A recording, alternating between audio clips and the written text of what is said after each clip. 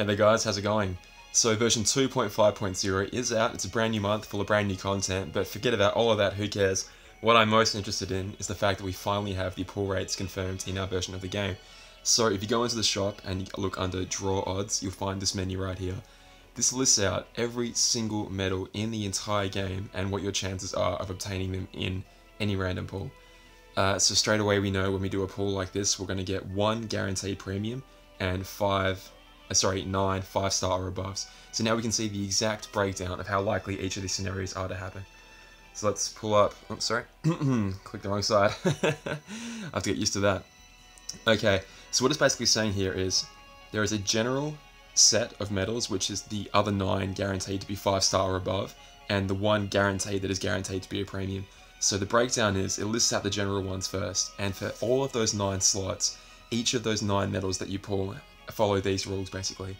So it's really, really interesting. It looks like we have a 5% chance of getting a premium. So that means that out of the 9 medals that you're going to pull, there's a 1 in 20 chance that that's going to be a premium, which is pretty good odds. It means that just over 2 pulls, if you do just over 2 pulls, you should expect to see a premium every 2 and a bit pulls basically, which it's not that bad. It's really not that bad at all. I mean, a lot of us probably expected it to be maybe a little bit lower, but this seems pretty good.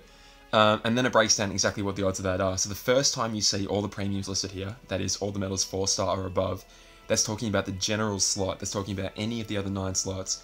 Here are the odds of grabbing it.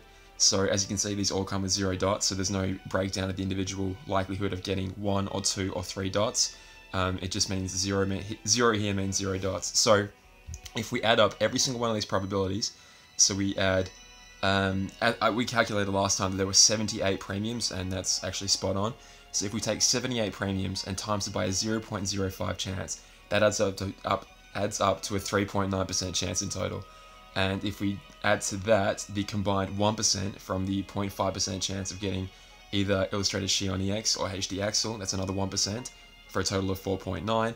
And if we add on this final little bit here of the odds of getting a boosted copy of either Illustrated Xion or HD Axle, this entire list right here, if you add up all the numbers here, that adds up to the 5% that we see right there. So the math actually checks out, and it's really, it's actually amazingly how beautiful the numbers have worked out for this time. I wouldn't expect it to be this nice every single time, especially as we get more premiums added into the game. They will never look this pretty again, I doubt it, but it's worked out very nicely for the first time. And obviously the rest is broken up into the likelihood of getting a 5-star is 95%, which is if you combine every single other percentage here, which is only going to be for the 5 stars. If we go into the 4-star table, it should be completely empty because in our version we will never see a 4-star or a 3-star for that matter appearing in any of our pulls, right? So every single medal in the game that is possible to be pulled is listed here, but there's just like no chance of getting a 4-star or even a 3-star for that matter. So it's pretty cool to finally see this broken down.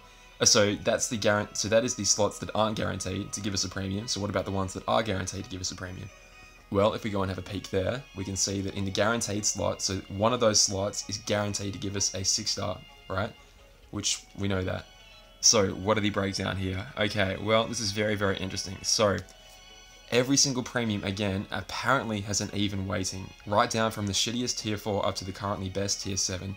Every single premium appears to have an even weighting, which some people didn't think that was true. Some people thought it was weighted more towards the tier 4 end. Some people thought it was weighted more towards the tier 6 or tier 7.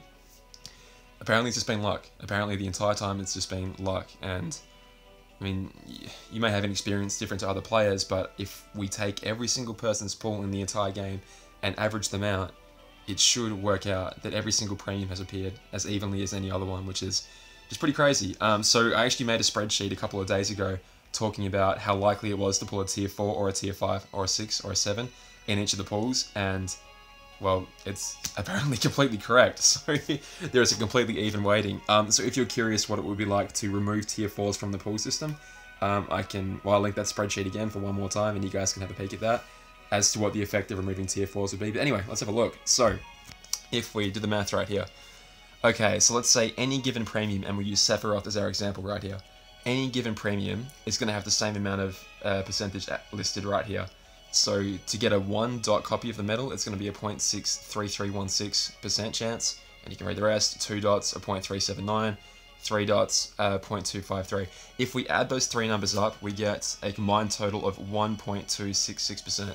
So basically the chance of getting any one random premium off that guaranteed premium slot is 1.266%. Obviously, if you're aiming for a particular premium and you're like, oh, I'll just do a pull on the falling price deal and try and get that one premium. Like let's say you're 1 dot away from guilting, Illustrated Iron, for example, just because I happen to hit him. If you're 1 dot away from guilting him and you're like, oh, I'll do a pull on the falling price deal, maybe I'll get him. You can do that, but just be aware the odds of getting him as your guaranteed premium is 1.266%, just like every other premium in the game. That's why I say it's it's not an efficient way of pulling if you're trying to guilt medals, because the chance of getting the ones that you already have, there's a chance, right? But it's just a very, very, very low chance compared to a fixed banner with a much smaller window of pullable medals inside it. So again, if we add up every single number in this list, and believing I did the math, it's 78 copies times by that 1.266%, adds up to 98.773. And then if we add on the final little bit of percentage here, which is given to us by Illustrated Shion's normal and booster percentage plus HD Axel's normal and booster percentage, it adds up to 99.99%. So pretty accurate, I'd say.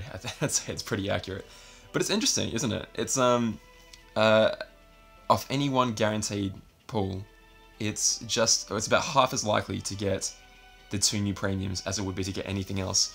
And judging off the pulls that I've seen people posting, I've seen people having pretty good luck, so I guess it's just selective. It's always the danger, right? Whenever you look at people's pulls online, people will always share the amazing pulls they got. Hey, I got a copy of Axel and Shion in the same pull. Hey, I got 2 Shions in the same pull. People will always share those, but they won't pull, hey, I got my 5th boss Marluxia. They're not going to share that, so at least now we can be definitely sure before we go ahead and pull, what are the odds of getting each premium? And what are the odds of getting the banner premium? This is why I avoid EX banners like the plague, because let's say we do 5 pulls off a banner like this, we can't afford the Mercy, then there's just such a tiny little chance of actually getting the thing that you want. And again, people will post online saying they got lucky, they got it within 2 pulls, they got it within 3 pulls, but that's just what it is. It's just good luck. And I mean, I know myself personally, I stay away from EX banners for exactly this reason, because I don't have the jewels to back up the luck. But yeah, really cool, guys. If you want any more explanation of the difference of the pull rates and what this means to the game, definitely leave a comment and we can talk about it. But yeah, it's really cool that we finally have this in. It's a bit of a shame that it took lore to bring it into the game, or at the very least, like Apple terms and conditions. But I'm happy it's here. I'm happy, and obviously it's going to stay. Are you guys excited? Does it affect you at all? Are you just like, whatever, I'm going to keep pulling regardless? Or I don't know, will this affect your game at all? I am genuinely curious, but all the best, guys. I'll catch you later. Catch ya.